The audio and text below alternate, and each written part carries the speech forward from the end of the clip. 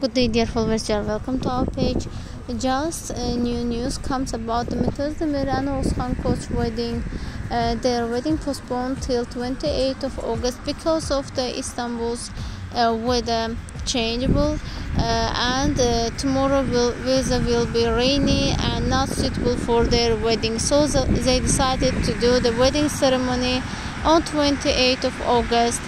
And demetozdemir shared a post about their sorriness and that they feel sorry about their postponed wedding.